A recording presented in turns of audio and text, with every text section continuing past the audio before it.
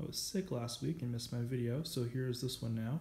There's a fuselage sitting there. I decided not to go ahead and drill on the left side yet until I had a better feeling of where the actual center is. And so what I'm doing now is building up both my side panels.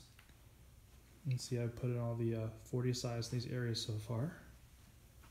And then I'm going to attach both of them to the front of the airplane on these pieces right here.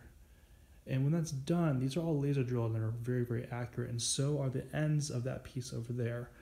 So this will be a continuation of this piece, and then I can measure even better having both of those pieces out across that way.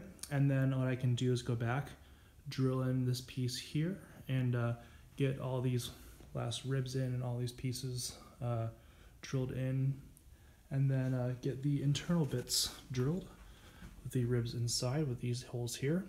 And then I will have a completely formed turtle deck on top of the shell, and I will also have a very accurate representation, since both of these will be attached and I can make sure the entire thing is square. So thanks for watching.